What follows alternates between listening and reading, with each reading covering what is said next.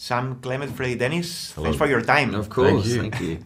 So you guys are like the shadows of Queen Charlotte and King George.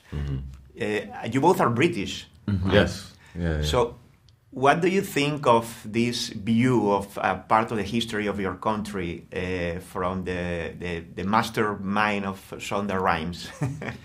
I mean, she's captured it brilliantly. I mean, it is based on history and certain facts, but it's very much a fictional telling of these characters. So, there's an essence of the history, but she's created a story that she wants to tell, and made very intentional choices for many aspects of the show, to touch on what it would have been like historically, but then also reflect the society that we live and want to live. So we took essences of the history, but then had a blank canvas to kind of paint around that. What do you? Yeah, I mean, there were very much elements of fiction. It is a fiction, as they stated at the beginning, but that kind of made it, as actors, sort of more joyful to play with as well. Imagination could just run wild a little bit more.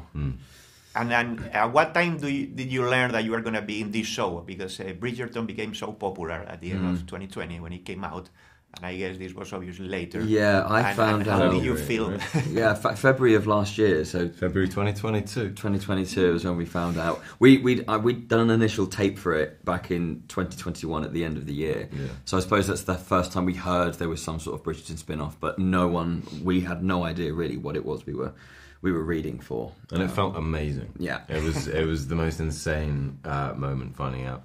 I sort of never believed I would ever be part of something this big, and then as a first job. Are you ready to become super popular? Because that was happening with Netflix shows that are popular all over the world.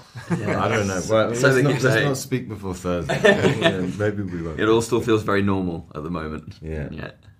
What was the most challenging, filming this show for you guys? For me, the dancing. I'm not a mover. I found that, because I'd never done anything like that before, I found it quite difficult to stay in time, actually. But that also made it the most joyful, because I learnt a lot about myself and also about how to waltz. So, what about you? I think with the nature of television and how it's created, there's last minute changes, and I like to have my dialogue learnt 2 or 3 days in advance, and sometimes you've got to be able to change that quite quickly. So I think one of the challenges for me was trying to train myself to learn dialogue as quickly as possible. Yeah. And was it very different from what you had worked before, or?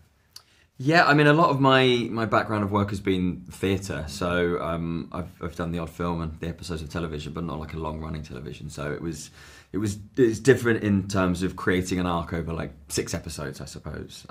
But it was great. I want to continue doing that. It was different for me because I'd just graduated, and I've had one line in a show that has never been aired. So it was basically the first thing I ever did. So, yeah. Great experience. I met the best. Yeah. The best thing. Slightly overwhelming, but the best thing ever. Thank you so much, guys. Thank you for your very time. much. I need to know what is going on at Buckingham House. Your marriage cannot go wrong. What's happening? I do not want to fight. I want to fight with you. Fight with me. Fight for me.